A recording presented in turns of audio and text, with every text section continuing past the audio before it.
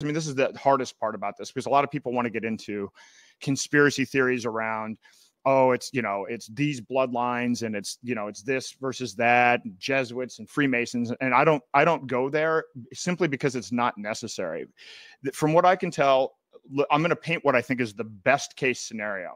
The best case scenario is they really believe this. They believe that we are going to destroy the planet and destroy ourselves, and that we have this situation of scarcity, and that they truly believe that the only solution out of it is the application of technology to the human condition, and that the only way to effectively and efficiently apply technology to the human condition is to have the best scientists and engineers. And of course, it's only the elite that can do this. Now, the problem with this, as you said, this model doesn't work out very well. I mean, certainly communists have tried this. We had Lukashenko during the Soviet phase and the tens of millions that died of starvation. You had the Great Leap Forward in China. It's not like this approach hasn't been tried before. It's been tried and it's always failed. But even if you give them the best of intentions, here's what the problem is.